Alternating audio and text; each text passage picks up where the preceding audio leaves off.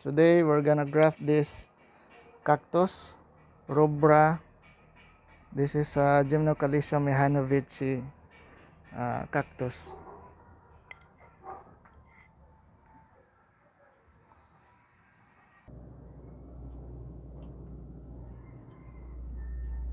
I'm gonna use these finger cups as protection.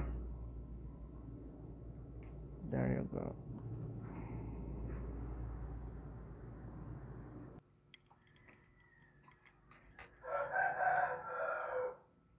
I love to use this blade because it cuts clean, and we need to cut this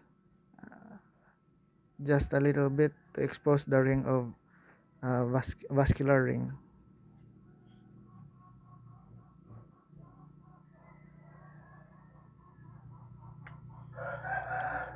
That's it, just one straight cut.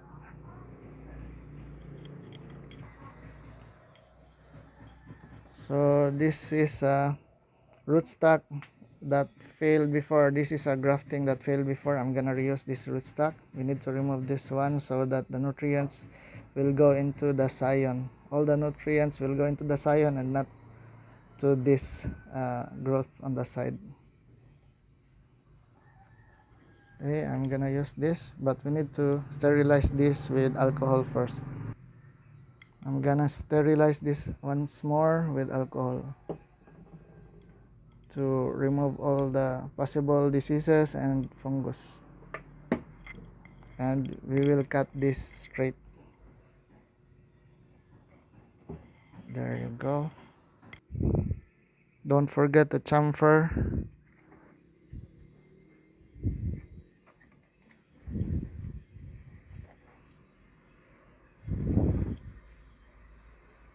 Chamfering is important to make sure the contact of the scion and rootstock is 100%.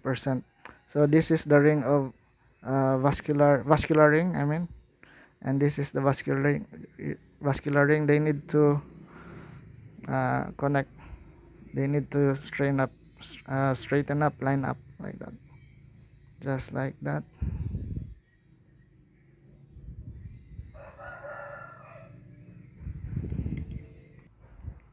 I'm gonna secure it with scotch tape.